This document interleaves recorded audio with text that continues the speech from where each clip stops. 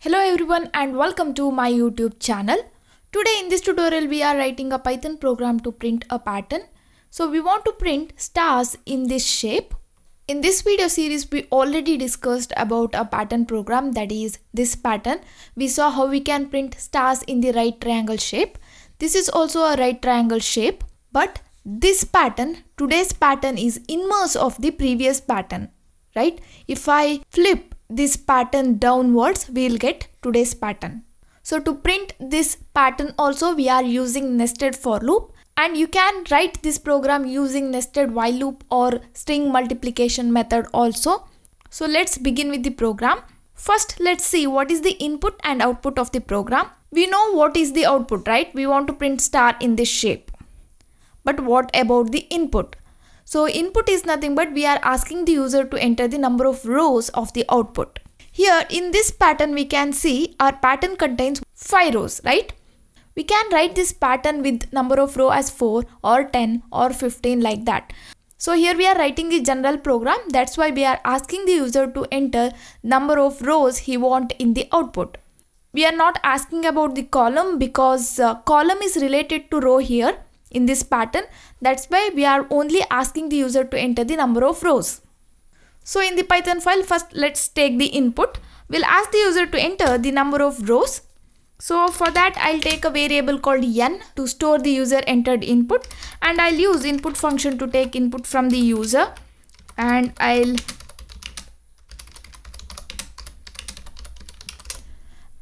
print a message. Okay, this message will display on the output screen. Here I am using Python 3, so this input function will take input as the string value, but here we want number of row, that is the integer value. So I need to convert the input to integer, so I am using int function to do that. In Python 3 version, this input function will take input as string value by default.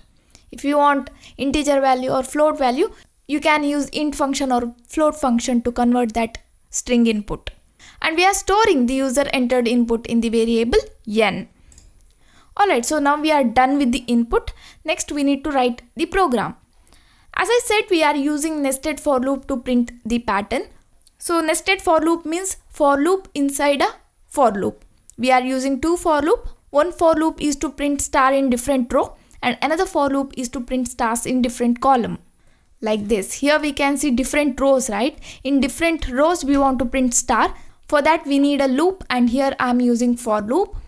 And in a row we can see we want to print star in different column. So for that we need another for loop. And in the nested for loop we have a for loop inside the for loop. So here this outside for loop will be called as outer for loop, and this is called as inner for loop. As I said, in our program we are using two for loop. One for loop is for row and another for loop is for column. So the outer for loop here will be the for loop for row, and inside that we'll take for loop for column in our pattern. That is because we are printing star like this. In a row, in the first row, this is the first row, right? We'll print the star in column 0 or the first column. Next we'll print star in the second column. Next we'll print star in the third column. Next we'll print star in the fourth column. Next we'll print star in the fifth column. After printing stars in all the column of first row, after finishing that we'll go to the second row and we'll print the stars in each column of second row. So that's why this for loop will be the outer for loop, and inside this for loop we'll take the for loop to print this column. Inner for loop will be for loop for column. So when I take nested for loop, first I need to take the for loop for row. So that's why in the program first I'll take the for loop for row. I'll take the variable name as I. You can take any suitable variable name. And here I'm using range function. Range function because in this for loop for row, I need to mention how many times I want to execute this for loop body. Or in other words, how many rows you want in the output. So to get that number, I'm using this range function. It will give the range. How many rows I want. So here I need to mention that. Here we want n rows, right? Here we are asking the user to enter the number of rows, and we are storing that in the variable n. That means we want n rows. So when I take n, range will be from 0 to n. If I take range of n, it will be range from 0 to n. So when I take n value as 4, it will take range from 0 to n, 0 to 4. So it will give I value as 0, 1, 2, 3. To understand this, you need to know how range function works. I explained about this in detail while explaining about the first pattern. I will give you the link of that video in the description box. You can go and watch that. Here we are taking the row from 0. So that's nothing but in the output, here instead of first row, the first row will be 0, 1, 2, 3 and 4. Row number will be start from 0. Next we need to take the for loop for column, right? Inside this we need to take the for loop for column. So I'll take for j in range. So here I need to mention how many columns I want in each row. Because we are taking this for loop inside the for loop for row. So that is nothing but in a row how many columns you want. You need to mention that here. Here j is the variable name. So let's see how many columns we want in each row. So here we can see at row 0, that is the first row, we want 1, 2, 3, 4, 5. At 0th row we need 5 star. At row 1 we need 4 star. At row 2 we need 3 star. At row 3 we need 2 star, and at row 4 we need 1 star, right? This is the count of star and this is the row. So in row 0 5 star, row 1 4 star, row 2 3 star, row 3 2 star and row 4 1 star. To get like this we need to form a general formula. So I'll write formula like this, okay, n minus I. So here n is nothing but number of rows input, right, in my program. So here in this pattern, number of row is nothing but 5. N value is 5 here. Because it contains 5 rows, right? So when I give n as 5, I'll get this output. When I take n minus I as formula, here we can see n is nothing but 5. Minus I. What is I? In the program, I took the variable name for row as I. When I take n minus I, in the first row, when I equal to 0, when I do n minus I, n is 5, I is 0, n minus I means 5 minus 0, so we'll get 5.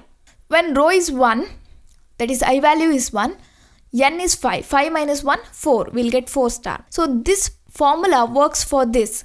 So that's why here I'll take how many columns I want. I want n minus I column in each row. So next what I need to do, in the column I just need to print star. So I'll print star, and here I'll take end is equal to space. In the print function by default this end value is /n. That is nothing but after printing this star, go to the next line. That's it. But here we don't want that. We need to print stars one after the another, right? Here for columns, after printing this star, I want to print this star next to that.